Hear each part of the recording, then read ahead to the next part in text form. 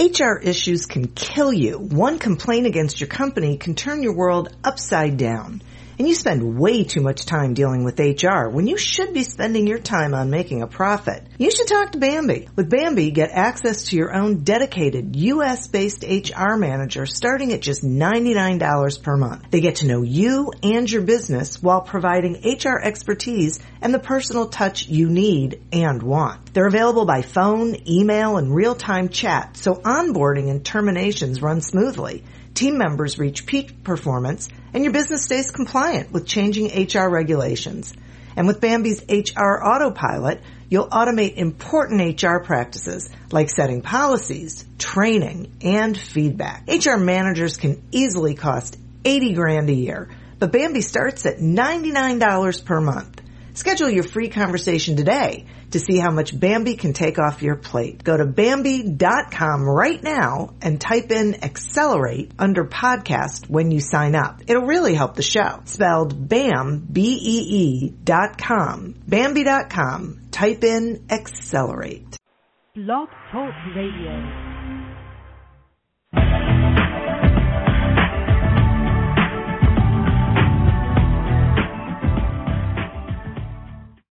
Welcome to Accelerate Your Business Growth with your host, Diane Helbig.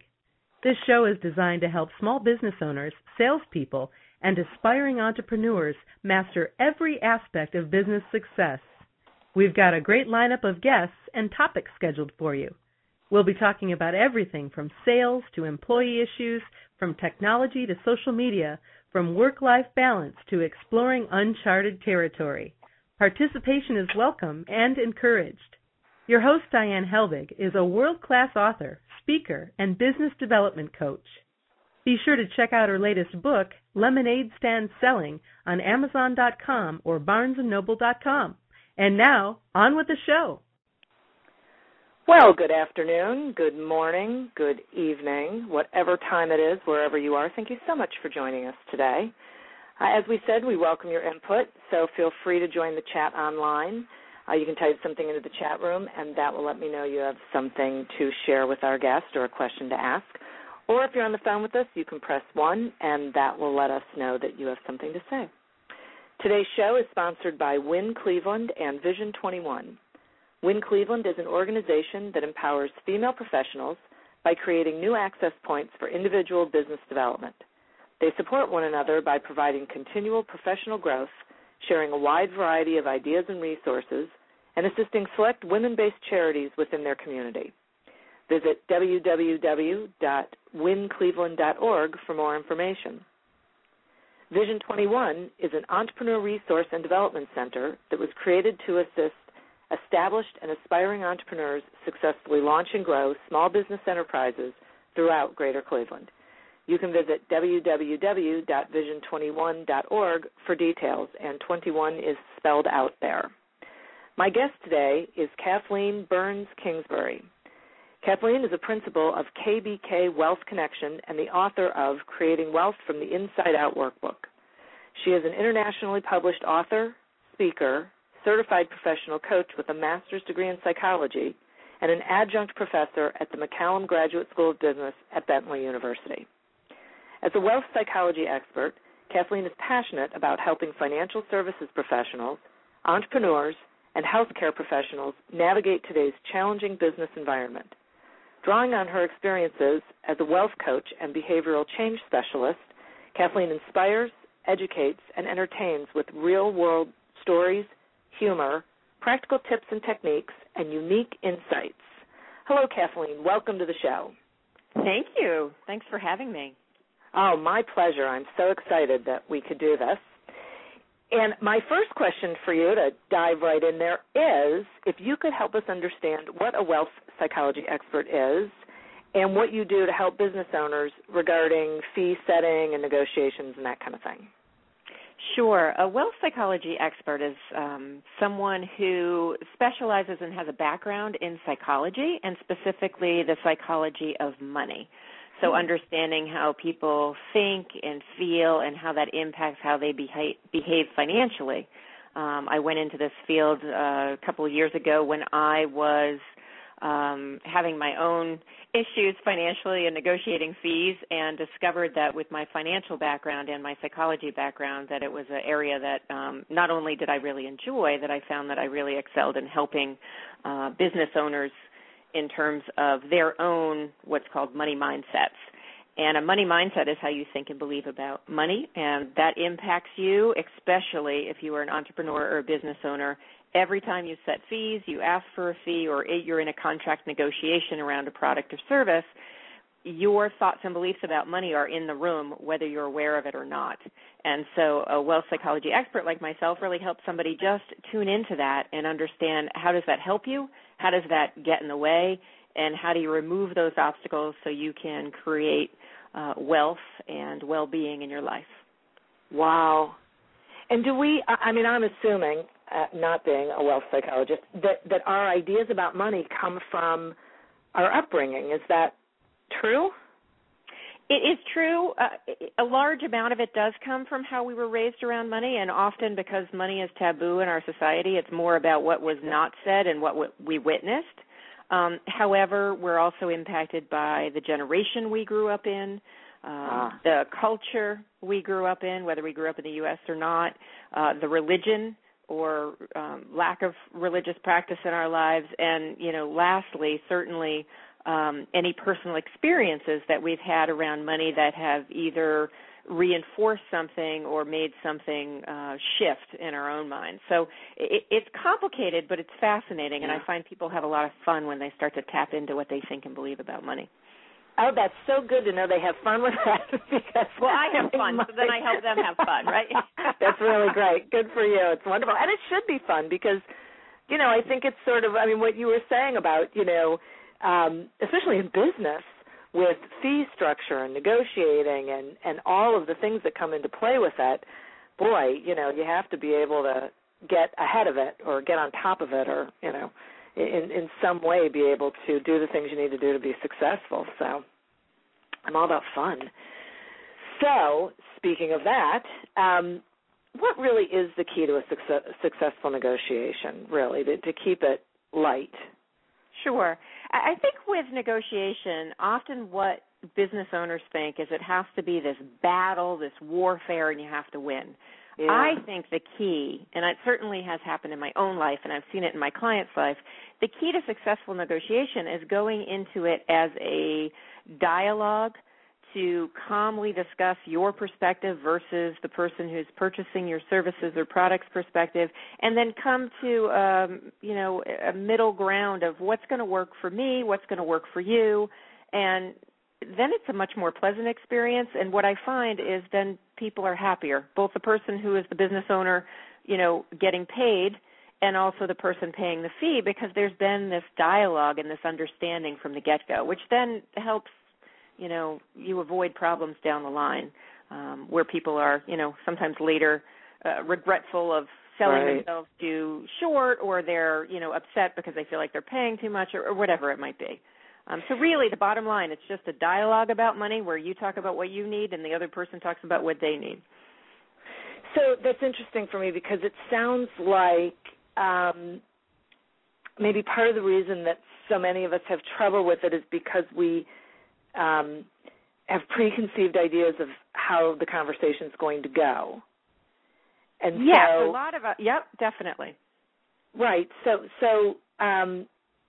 because when you say a dialogue, and really, that connotes that you have to be listening to what the other person is saying, which means you have to be in the moment with it and not, presuming how they're going to respond to what you have to say or how they're feeling about what you have to say. And so you can be more open to really hearing where they're coming from and responding to that. Is that?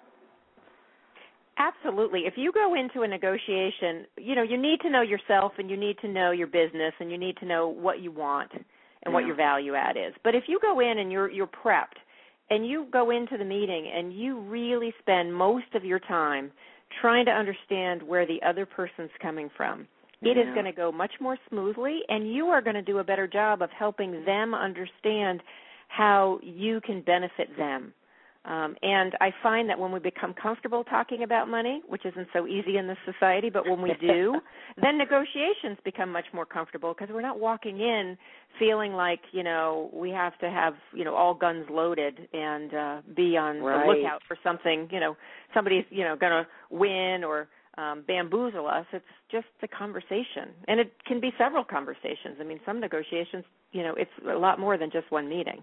Right. This is interesting because for me it's the same principle as when you sell, that you should be listening more than, you know your product, you know the value of it, but you really need to be listening to the other person in order to really understand where they're coming from and what they need so that you can respond effectively. It sounds like it's the same policy, the same philosophy. Absolutely. Active listening is a huge part of it, and also really being able to listen in a way where you're not assuming what that other person's thinking. We often assume if our fees in our mind are high, that the other person's going to find our fees too high. When in fact, you're just reading their mind. They may actually find you the cheapest option. You don't know unless you explore that a little bit with them. Right, without going into it. So, it's funny because I had somebody say to me one day they went over their proposal and said, so what do you think? It's a certain percentage of the client's budget. And my response to this person was, it's not about the client's budget. It's about the value of what you're going to give them, and is that a fair price? That you don't start out the whole thing trying to figure out what they're going to think in regards, because that's sort of putting yourself in their head and saying, well, they're going to compare it to their budget and figure out what percentage of their budget is, without even asking them the question. Well, the interesting part about that is what I think's missing is, okay, you need to know kind of what their budget is and so some of that, but really what you're missing is, they're going to spend 20% of their budget on something, so you have to really prove that your something, whatever that is worth that investment. And that's what it is. That's a great point. And what's the return on investment for that? Not just because, you're a great person and you like this person, but that it actually is going to benefit them either personally or professionally to work with you and your company. Got it. Oh, great point. Okay, so why is it so uncomfortable for business owners? What is it about it that makes it uncomfortable for us to talk about? I think it's uncomfortable because we don't have a lot of practice talking about money. We grow up in a society that it's so taboo to ask somebody their salary or to really be honest with your siblings or your parents about what you're making, what you're spending. And so a lot of us grow up just not having these conversations around money. So it's really, a lack of practice. And then if you go a little bit deeper, money often ties into our self-worth, our sense of security in the world. You need money to live. And so on top of it being something that's taboo that we don't talk about and don't have practice, it also is something that really ties closely to who we are in the world and our livelihood. And so you put those two things together, and that's quite a package to walk into the room with all this unconscious material going on. And just knowing, most people just know, I really hate negotiation or I'm really nervous. But they haven't picked apart what are all these things that make it so uncomfortable for you. And once you figure out those things, then you can start to make adjustments. And lo and behold, some people actually end up enjoying negotiation. Really? Hard to believe, but yeah. Quite. It's getting the emotion out of the whole thing. Okay, so along the same lines, though, it seems to me, and I could be wrong about this, and you'll correct me if I am, but it seems to me that women have a harder time negotiating money than men do. Is that true? It is true, and I say that with a little bit of angst because it's unfortunate. Yeah. Two things happen. One is that, research does support that women do ask less. If you look across the board at college graduates, whether this is in the past or currently, women tend to not ask or counteroffer when offered a job, whereas men will more often than not. And so what ends up happening over time is women actually are leaving so much money on the table that over the course of their career, their professional life, they're actually missing out on millions of dollars. That's what it eventually adds up to. Wow. Yeah, it's really, really unfortunate. And what I tell women when I'm doing workshops specifically for women business owners is, you know what, it's not that we're not good at negotiation, it's that we haven't applied our negotiation skills to negotiating money. Because if you think about it, any listener right now who's a female can probably think about maybe one or two negotiations they've already had today with their family, their kids, business partner. Not that, you know, we're negotiating pickups from Johnny from soccer to who's going to buy the milk on the way home. We're negotiating all the time. We just don't think of ourselves as negotiators, and we need to kind of use those skills and apply them to negotiating money. And when we do, women actually can be much better negotiators than men. Really? Yes, because we are good at building relationships. Yeah. In general, we're very good at listening and trying to understand where the other person is coming from.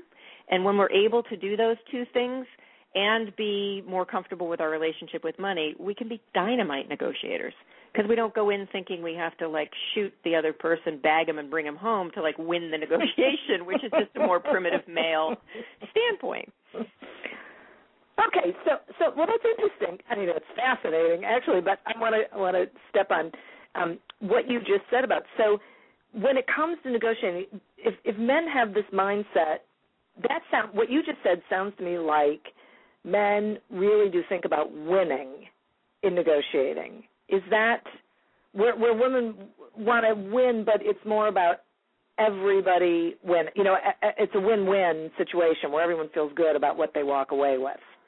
Well, Is there that difference? Yeah, if you look at gender differences and how we are in the world, and even our neuroscience, like our brains are different, men and women's brains, what ends up happening is women are wired for connection. And that's not only how we're socialized to be in relationship with people. We are taught that when we interact with someone, it's about being inclusive. You know, oh, Susie, I love that shirt. I have one just like it. Our brains are actually more connected, the right and left hemisphere. So it's hardwired into us, and then we're socialized for that connection. Now, what that does for us as negotiators is it puts us in a tricky spot. It makes us really reliant on that other person and connecting with that other person, and if used properly, can make us a great negotiator. Whereas if you look at guys, their neuroscience, how they're socialized, it's all about competition. Their brains actually are larger than ours. That's okay. It's larger is not necessarily better. But they're less connected between right and left hemisphere. And what that means is a man can compartmentalize a little bit better. That's why they can go out in the soccer field and beat their buddy's team and then have a beer at the end of the day, and there's no hard feelings. Whereas with a woman, the dynamic is often a little bit different. So in general, men compete, and it's one up, one down, and women relate, and it's all for one and one for all. And so it's just a different way of being. There are some exceptions to the rule. Certainly I don't fit every stereotype for a female in terms of these gender differences, but it does make a difference in how we negotiate and whether we ask and, you know, how we approach business relationships, including money negotiations. Wow. Okay. So thank you so much for because I get it. I mean, I get when you talk about it and you explain that, I get that completely. And the thing about, you know, men being able to beat each other up on a soccer field and then go have a beer together, boy, you know, it is an interesting, they really do compartmentalize, which seems to me why they're less emotional in many spheres, but especially in business, where, you know, one of my favorite things to say to my clients, and when I think about it, usually my female clients, is the only emotion that is valuable is passion. Anything else you really have to remove from the equation because it makes you make decisions or communicate in a way that is not in your best interest. And it feels to me like when men and women really get involved in negotiating, emotion gets in there.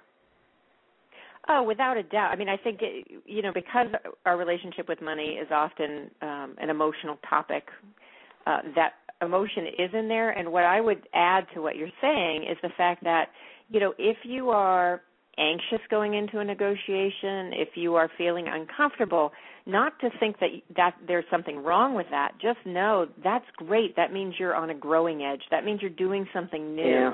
And when you do something new, you know this as a coach, when you do something new, often our anxiety increases before it goes down. It's not a reason to say, oh, I can't do this. It's a reason to go, oh, I'm on to something.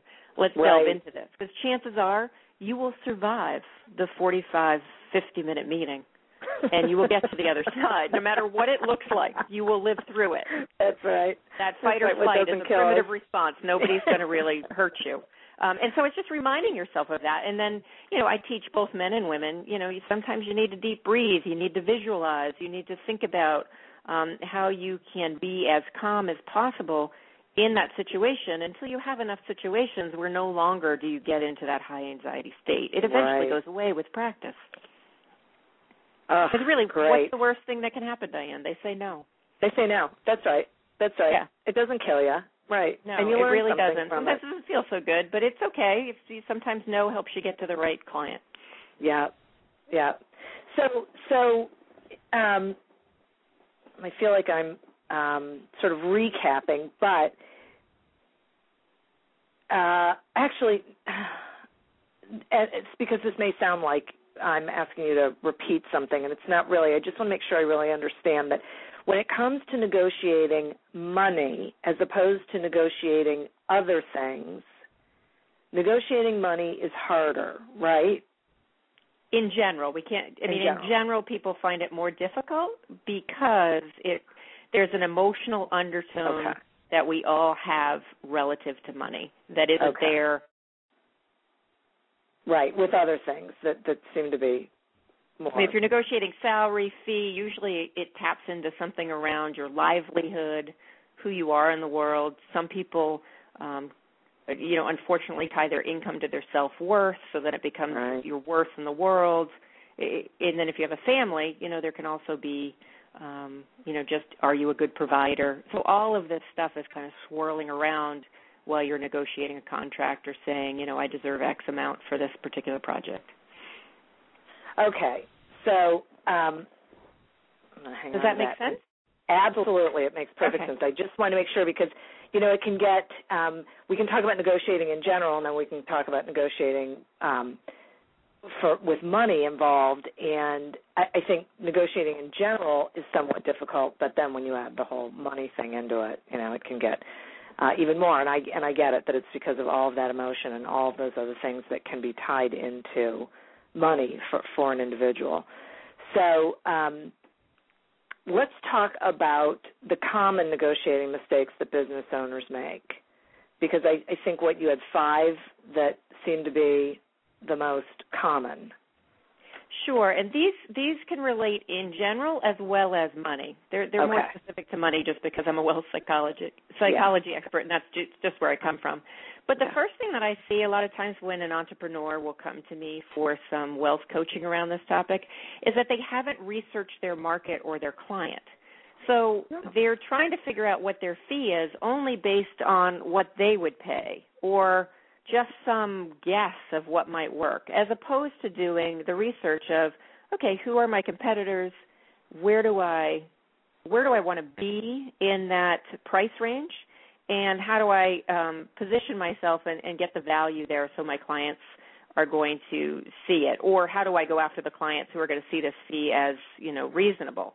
Often what I find is people want to make more money, but then they're going after the wrong clientele that is never going to pay them that fee, or vice versa. And I think, you have to do your research, not to say that you have to be priced just like the person next to you, but you do want to know, am I positioning myself as the cheap alternative, the middle of the road, or the creme de la creme? And depending on your industry, there's pros and cons to either. The quickest example I can give you is a divorce attorney. If you go and interview a divorce attorney and they say I'm $100 an hour, and then there's another one you interview and they say they're $500 an hour, off the top of your head, who do you think you want to hire? The $500. You want to hire the $500 an hour because he or she sounds like they are more experienced. We have no idea. But your clients do the exact same thing. So you really need to do that market research and figure out how you want to position yourself. So that's number one. Wow, okay. Okay. Number two has to do with negotiating. Don't negotiate price, negotiate value. And it sounds like you teach your sales folks how to do this all the time. Right. You don't want to be, arguing over $5 here or there. You really want to say to somebody, this is the value I'm going to provide. I'm a keynote speaker. I go out and I speak to large groups of financial services professionals and business owners. There are a lot of people who do it for free. That is fine. That is their business model. It's different. I charge. And so I have to go into that negotiation being pretty clear that my value add is education, my value add is this, that, and so my client is able to go, oh, this is why I want to sink some money into having Kathleen Burns Kingsbury speak, as opposed to having somebody over here speak for free. Once again, not right or wrong, but you need to know how to sell your value. And, I didn't add this, believe in your value. And this is the hardest part. And I say to my clients and my consultants all the time, why would I pay you if you don't believe in it? Like, why would your client pay your value if you are not buying it? I'm $150 an hour. Versus, I'm 150, and let me tell you why. Boom, boom, boom. You know what I mean? Yep. So really that believing piece is what I work on a lot with people, because often it ties to old money stuff. So Truly. that's number two. Yep. Yeah, and I think that one is huge. I mean, absolutely huge, because it gives you the opportunity. Well, it gives you strength. It gives you that foundation to be able to say, this is what I'm charging, and feel good about it, which is one of the biggest problems people have. It's one of the biggest problems, especially service providers have. I think it's easier when you're selling a product because you can add it up. But well, the other thing is you have to not only feel good about selling it and selling it at that value, you have to feel good enough about yourself that when they say no, it's okay. Yeah, great point. And that's the hardest part, I think. I worked with one woman recently, and this happens a lot of times, but her situation comes to mind, where no meant she was rejected, and no meant that she wasn't worthy. And the more we went into the psychology of what no meant, of course she didn't want to get out and ask for money, because it sounded like such a miserable experience. Actually, within an hour, we were able to help her look at no differently. What are the other ways and the other perspectives about hearing no from a client? And when she was able to do that, it freed her up. And so she's able to go out and negotiate. Is it perfect? No, there's probably more work to be done. But it's all that stuff about what gets stirred up and how do you just examine it enough to move forward. This isn't in-depth therapy, but this is examining it enough to move forward. And our value is often a key one. I agree with you. It's so true. And one of the things that I say to my clients is, listen, you don't want to work with the people who don't see value in what you're doing, because they're never going to be happy, and they're not going to refer you, and they're not going to give you a testimonial, and you're going to spend a lot more time with them making less money, but spending more time with them than you are with the people who you should be working with. So you should welcome a no. Yeah, and what I love is the belief, because I used to have this, so I can say this, the belief that if I just provide really high-quality services, this person will change their mind and want to pay more. It really doesn't work that way after being on tour for 18 years. Yeah. Nope. It's a beautiful thought. Unfortunately, it doesn't really have any basis in reality. Right. It doesn't. Right. They're never happy. So that's a great, great, great point. So, okay, and number three.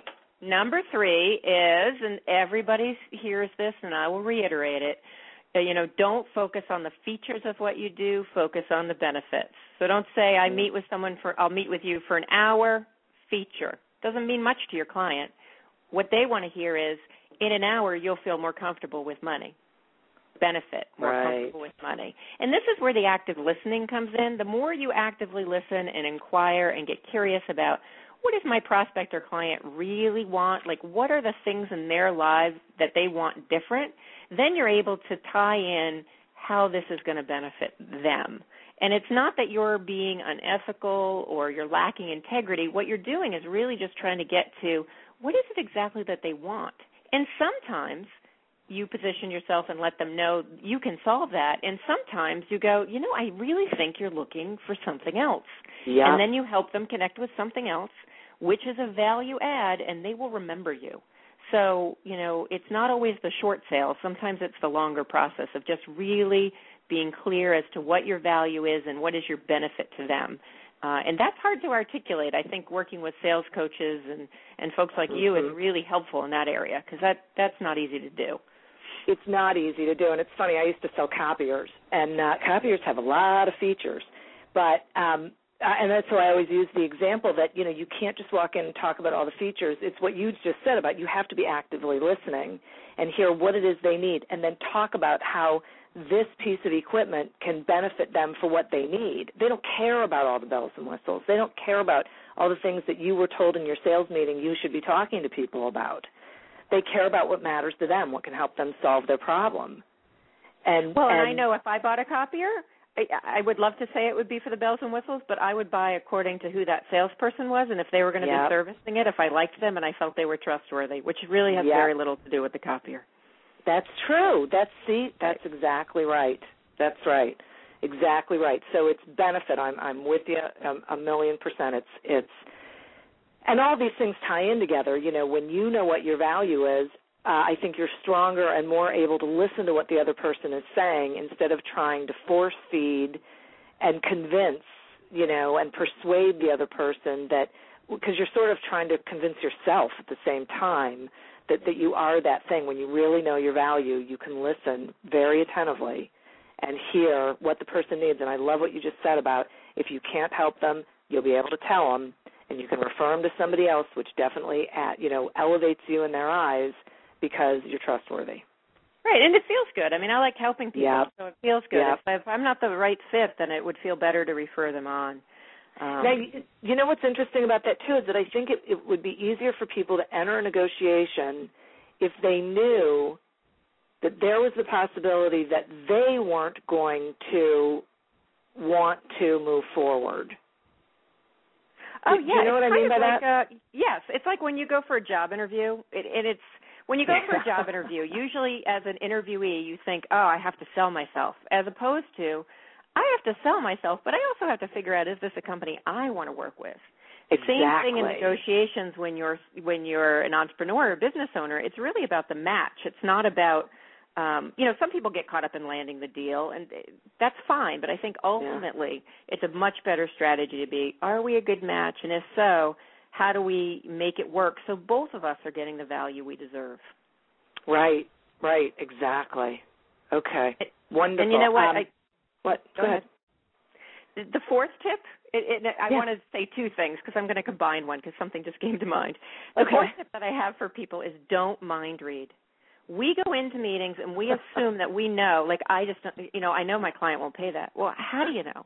If you have it, so get out of their heads. That is your own money thoughts and beliefs. That's your own money strip. So stop mind reading. And the other piece that I'm going to add, it doesn't exactly fit, but it came up from your last comment, is it's okay to go in and at the end of a negotiation end with a maybe. Let me think about it. Let me have 24 hours. And anybody you're going to work with is going to allow you time. And if they don't allow you time, then chances are they may not be somebody you want to work with.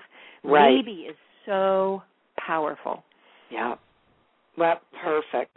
Wonderful. Well, before we get to the fifth tip, I just want to remind everyone that today's show is sponsored by Win Cleveland and Vision 21.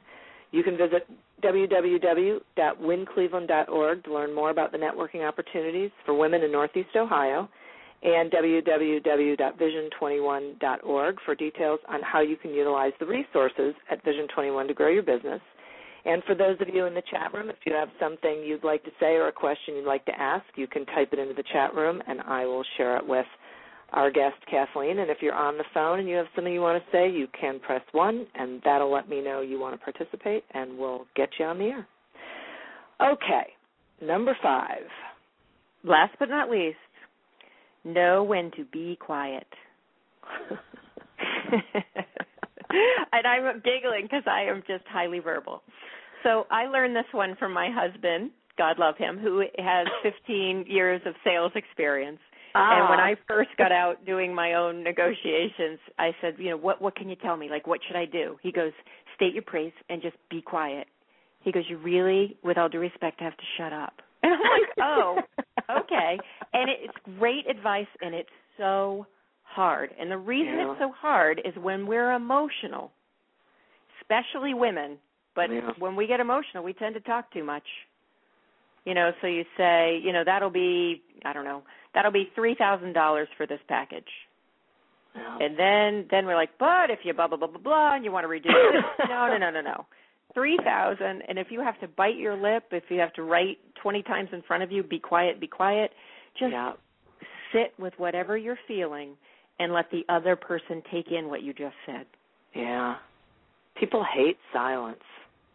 It brings up feelings, and when you're negotiating, especially money, there's lots of feelings, not only for you. The other thing is there's feelings for the person that you're negotiating with. They're probably not aware of what their money scripts are, what their thoughts are. And so if you sit with the silence a little bit, it just allows people to take it in, and you're not going to automatically say something from an emotional place. You're going to wait and say something from a place that's a little bit more wise. It's not all your rational mind, but, more of your rational mind than your emotional mind. And, interestingly, I find that now I did one really fabulous negotiation a number of years ago where I jokingly said I was channeling my father because I was really quiet, which isn't like me either, and real quiet. And what it allowed me to do was respond instead of react. Yep. And made a huge difference in how and I was detached, so I wasn't emotional at all while I was in there. A no was fine with me. I was prepared that I may not be able to get what I wanted, and having a no and walking out the door was just fine. So I think I was more open to hearing what the other person was saying, but also responding to what they were saying in a way that was best for me. I could give a good response because I was able to think. Yes, and it's slowing the whole thing down, and I think there's a belief that if somehow, we're a good negotiator if we always know what we're going to say on the top of our minds, but really, more often than not, good negotiators sit with silence, figure it out, and even if you need to say, I need to take a minute, that's okay. Right. It's much better to have a thoughtful response than a response that's in relation to being emotionally flooded, because that's just going to come from your old money stuff, and it's more often than not going to be useful. Right. Okay, so these are fabulous. So then do you have some practical tips for how people can avoid these mistakes? Yes. Actually, what I designed just to make it simpler for people is what I call the ABCs of creating wealth from the inside out. So basically, it's a system that helps people work through this process. And I describe it in my workbook as well as in my audio. So A stands for accept. The first thing you need to do is identify and then accept what your thoughts and beliefs are about money. And until you figure out what the chatter is in your head, until you make that more overt, it's hard to change anything. So that's the first step. And, you can do this in a variety of different ways. One of the ways you can do it is to answer some quick statements top of mind. I'll give you 3 just to give you an example. And what comes up is what's usually a money script. So if you were to complete the sentence, wealthy people are, whatever pops to your mind, you don't necessarily need to answer, but just somebody out there in the listening audience, wealthy people are, and you just complete it. Okay. The next one is talking about money is. See, you're already tapping into something. I wrote uncomfortable. That's the first word that came to my mind. Okay. Right, and then people who love money are. Oh. So, I have a host of these. In fact, I believe I have some in my blog. If you go to my website at kbkwealthconnection.com and go on the blog, you can kind of search.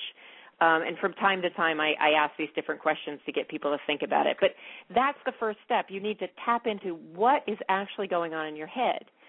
Often people will come up with talking about money is rude or uncomfortable or yucky, and then it's looking at, well, why do I think that, and how is that helping me in business, and how is that getting in the way? And so that's the really big first step of how to feel more comfortable negotiating in avoiding these mistakes that people make. Okay. The next piece is B, stands for believe, and we've already talked a fair amount about this, but you really need to believe in your value and to believe in yourself. And so when you have a certain amount of self-worth, and self-worth around money, which can be a little bit different, then you're able to go into these negotiations knowing whether it works out or not, you will be fine because another business deal will come, wealth will come in a different way if it doesn't work out, and if it works out, great. And so if you truly believe in your value, then you're able to communicate it, then you're able to ask for it, and ultimately you will attract and work with people who will pay you it. And while it all sounds hokey, because, you know, I used to be that really rational person going, well, that's hokey, or that's woo-woo, right? So I've been there. Yeah. I have practiced it in my life, and it works. You know, I was, like, surprised. I was like, wow, this actually works. And, you know, you can be incredibly self-confident in a variety of different ways and accomplished and still not be very confident in believing in your monetary value. They can be two different things. So you really need to work on what does money mean to you, what does wealth mean to you, and how do you believe you should receive wealth in life. Okay. And the last is C for create. You need to then, after you accept your money history, you learn to believe in yourself and your value, you need to create opportunities to receive wealth. We cannot just sit around and wait for people to pay us money. We need to go out and ask for it. And we need to figure out creative ways in which we can receive not only financial wealth, but non-financial wealth. And by that I mean support of loved ones, you know, other things in our life that aren't necessarily monetary, but make us or lead us to living a wealthy life. Fascinating. Okay. So, wow, I love that. And I don't, you know, of course I do this, but I don't really see that as woo-woo. For me, that has real strong foundational value. You know, it's not up there in the clouds in the air because it's what helps you succeed in business.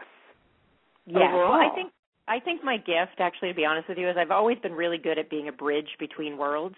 So there's the world of psychology and alternative stuff, and then there's the world of business and, you know, the market I'm in, financial services. And often they see themselves as very separate, but there's so much they can learn from each other. And I really feel like, you know, one of the things that I'm able to do that I actually enjoy doing is bridging between the two. So I'm glad you don't see it as woo-woo. As a coach, it sounds like you see it in your own coaching practice and in your own business life that it's useful to go through these 3 steps. It's invaluable. I mean, I think everyone should be going through this because, and I'm real practical, you know, I'm a real, you know, I can only live in reality, won't you join me here kind of gal. And so for me, this is all practical stuff. You have to own your value or no one else is going to. It's something you said before. You know, if you're not confident, no one else is going to be, and they're not going to hire you. You know, and why are you doing it? I mean, if you don't think you can do a good job, why are you even trying to sell it to anybody? You know, I could take that road a million times. And you know, people go into business to be successful. There's nothing wrong with that. I think this, I guess, goes around the money script, right? That there's nothing wrong with earning a living for the value that you bring. And if you look at certain professions, I agree with you, but look at certain professions, and there's actually a culture around that. The easiest one to point out is the helping professions. Yeah. So think about your counselors, your educators, sometimes your doctors. But all that culture often has the belief that, you know, we're helping and we're servicing and we love what we do, so we really, you know, getting wealthy is not something we want. And it's not conscious, but boy, it's there. I've lived in the healthcare environment before I was in speaking and coaching, and it's strong. And so what ends up happening is you start to feel as if I'm doing something wrong, as opposed to, no, this might be a progression in my professional life of wanting to ask and get paid what I'm worth, because it feels good, and it's okay to be paid well when you do a good job. And I will go as far as to say when you're paid well, you show up differently than when you're underpaid. Yeah, and that's some interesting. people have given me lots of pushback on that, but I got to tell you, I show up much different for a $5,000 engagement than I do for a $50 engagement. It's just the truth of the matter. I think that's a great point, and I agree with you. I think people can deny it all they want, but, you know, and interesting, I mean, I know someone who had a friend who provided a service, and the friend said, well, you know what, I'll give you the friends and family rate, and then did not provide the same level of service that they did to their full-paying clients. And it's like, okay, wait a minute. If you're going to offer a lower rate, you're offering it to provide the same high-level performance, or don't offer it, you know, right. Or say, I'm going to give you friends and family, but this is what you're going to get for it. You know, because right. To be very clear about it, because it's okay to change up the deliverables. It's okay to do it differently. But you have to be clear, and often what I think happens is the business owner isn't clear. It's like an emotional decision. How can I charge my sister-in-law this? Right. You know, so you reduce it, and then all of a sudden you end up thinking, oh, I'm hardly making anything on this contract, so I'll just do a little less. And, you know, it just snowballs into something where typically people end up unhappy. As opposed to, you could even give them an option. Do you want the full service, or do you want the friend and family, which is less? And this is the mind reading thing. Let the client decide. You may be surprised. Often we guess wrong. We just guess what we would pick, not what our client would pick. Yeah. Okay. So now, so you help people really identify what their money personality is. Right, so they know where they're coming from in regards to, well, money in general, but, you know, how they're negotiating fees and contracts and things like that.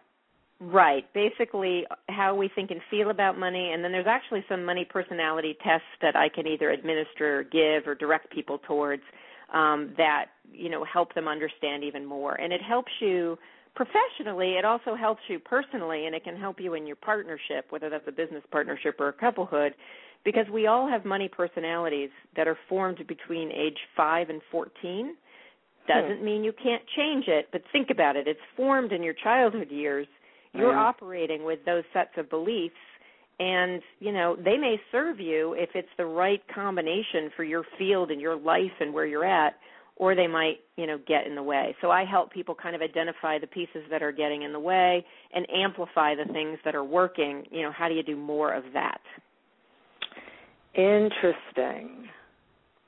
All right, so if we have someone who is listening to this and they're thinking to themselves, I have no idea what my money personality is, is there a way to sort of look back at negotiations that have not gone well to, you know, start to identify, you know, can I look back at a negotiation that didn't go well and really sort of backtrack and go through it and try and figure out where I derailed, or? Yeah, actually, I love that. I love that idea. I haven't done it. I do that with clients, I think, one-on-one, but I haven't thought of that as actually an assignment somebody could do. If you were to think about the last time you negotiated, and whether it worked or it didn't, like whatever you feel about it, and you just write out the script or the story, and how did it happen? How did you feel? What did you think? What did you say? Kind of try to get all the information down. And then you can go back and you can start to look at, especially in what you thought, or what you communicated, you can go back and you can pick up on what's a money belief, what's a money script. And so often when you're looking for a money script or a money belief, which are interchangeable words, you are looking for something that tends to be a little bit black and white, something that tends to not apply in every situation, and tends to be a little extreme. I'll give you an example from my own life. For the longest time, I didn't even know I had this money script, but I would go out and do these presentations when I was working in the counseling field. I would go out, I would work at a corporation. It was maybe 2 hours of my time. It was really easy. I enjoyed it. Nothing was painful. It wasn't hard. And at the time, I was paid better than I was paid to be sitting in my office seeing clients. And I never felt good about it. I was like, oh, this is boring. This isn't, something's off, which is ironic because I become a corporate speaker. So in looking back, what it was for me is that I had a collapsed belief. I had a belief that in order to work and have meaningful work, it had to be hard and it had to be painful. You had to suffer. I am Irish Catholic upbringing. You have to suffer. Right. I was not suffering enough. And so it was interesting because that came to me one day. I mean, you can't do this type of work with other people and not have your own stuff ongoing, right? So I looked at it and I went, oh. And since then, when I go to an engagement and I just spoke at a conference on Monday in Chicago, I had a blast. I met the greatest men and women. I had a really good time. I got a lot of engagements out of it. Yeah. And instead of thinking, oh, something's wrong here, I thought, how wonderful. I get to be paid well, do good work, and have fun. So I do think going back and looking at what are the patterns, what are the consistent things you say to yourself. And sometimes you can do that yourself. I think my workbook can help somebody. I also think that working with any coach, if the coach knows enough to ask about the money, can really be helpful as well. Right.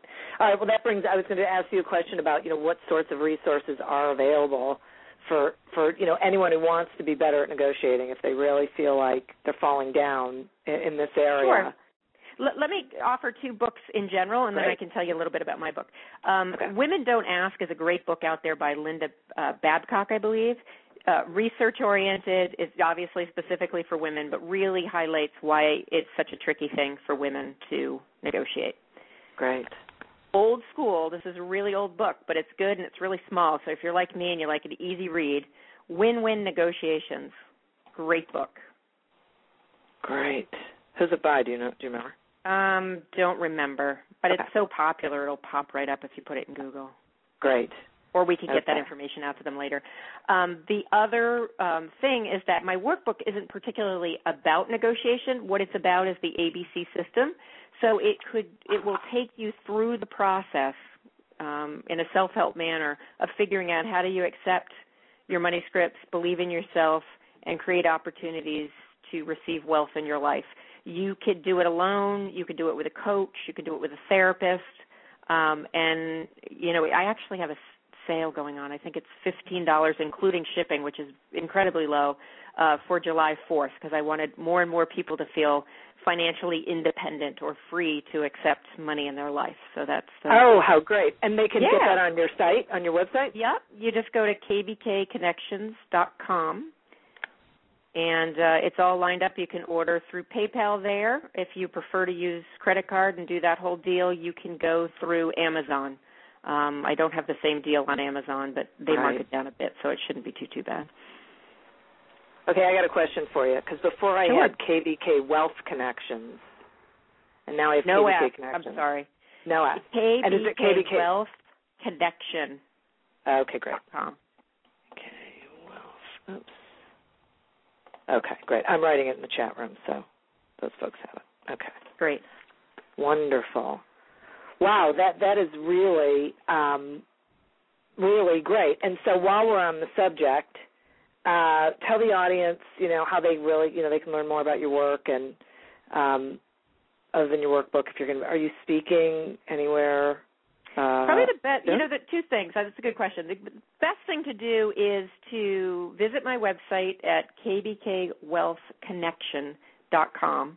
Great. For most of your audience, what's going to ring true probably is my blog.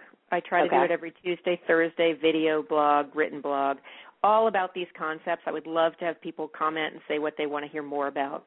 The other place that they can go if they want to see where I'm speaking that's open to the public, because sometimes I do corporate stuff that isn't open to the public, you want to go to my Amazon site. All you do is go to Amazon, and type in Creating Wealth from the Inside Out.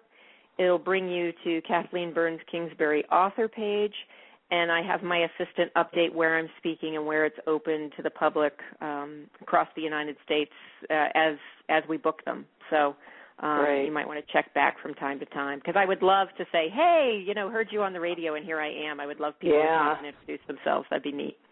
Absolutely. Okay, if you had, I'll give you 3. 1 to 3, you don't have to use all 3, but if you had 1 to 3, pearls of wisdom that you wanted to leave the audience with when they are thinking about their next negotiation, what would they be? Let's see. The first would be spend time understanding and building your relationship with money. Good. The second one would be to find somebody, it doesn't matter if it's a coach, a friend, a husband, a partner, to talk a little bit about your relationship with money and specifically negotiations, to just talk it through with somebody. Okay. And the last one would be to figure out, and it's going to be different for everybody, but to figure out how you can have fun negotiating. Because once you embrace that this is a fun or an enjoyable part of your job, it just gets so much better. Yeah. You know, it doesn't have to be this dreaded thing. If it can't be fun for you, I get it, then at least it can be enjoyable. Because when you start to be an effective negotiator and you have peace with your relationship with money, I got to tell you, it takes a lot of stress out of your day-to-day as a business owner.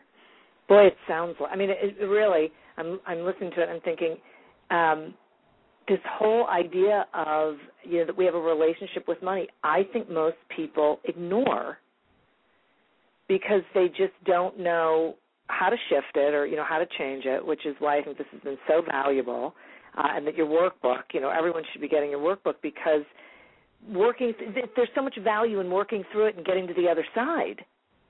Right, and it's actually, you know, it's not such an overwhelming thing. I've seen people work through the workbook or have a couple of sessions and, you know, make a big difference in how they feel negotiating, or attend a workshop and say, you know what, I tried some of that and I do feel better. And I think if we just all start talking about it more openly, the taboo will be decreased and we can all just do a better job taking care of ourselves and each other.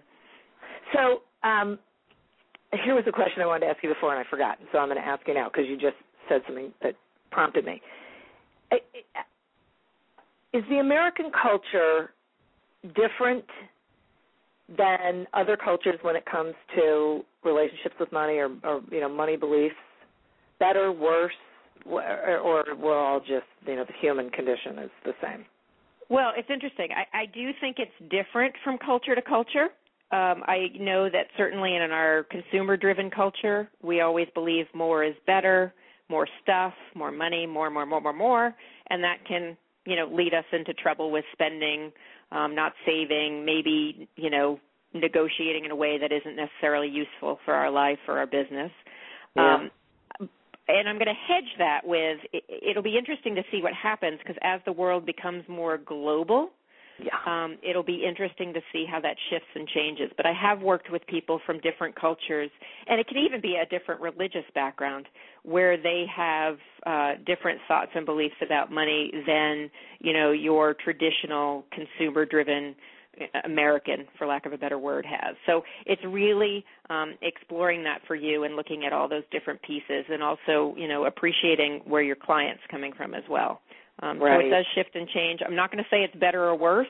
I do think our culture can be a little tricky around money, but it is what it is. So it's identifying it and figuring out how you can move forward the way you need to move forward for your own peace of mind and success of your business. Wow, great point. Great point. Thank you so much. And really, thank you for joining us today and sharing all this information. It was, I know for me, invaluable. I learned an awful lot and realized, you know, some things about my relationship with money just in this hour. So, and I'm sure the same is true for all of our listeners. I will remind our listeners to visit wincleveland.org and vision21.org to learn more about today's sponsors. And please go to Kathleen's website at kbkwealthconnection.com and visit her blog where she has a lot of information. You can buy her workbook on sale through July 4th. An incredible deal. I'm going there right when the show ends, and I'll be buying mine. I'll beat you there. Actually, probably half the people have already gone and bought it, but that's okay. Our next show will be on July 11th when my guest will be Ryan Hardy of the Intuitive Marketing Group. And Ryan is going to talk with us about digital marketing strategies and SEO and all that stuff none of us understand, but we need to know in this new economy. Please note that you can mark the show as a favorite, so you are provided with notifications of upcoming shows, so you can be sure to be joining us. And we were talking about sales a little earlier, and if you find yourself struggling with the sales process, please feel free to pick up a copy of Lemonade Stand Selling at barnesandnoble.com or amazon.com. Have a great couple of weeks. Have a safe 4th of July, and we will see you all again on July 11th. Thanks, everyone. Bye-bye. Do you love news about LinkedIn, Indeed, Google, and just about every other recruitment tech company out there? Hell yeah. I'm Chad. I'm Cheese. We're the Chad and Cheese Podcast. All the latest recruiting news and insights are on our show. Dripping in snark and attitude. Subscribe today wherever you listen to your podcasts. We out.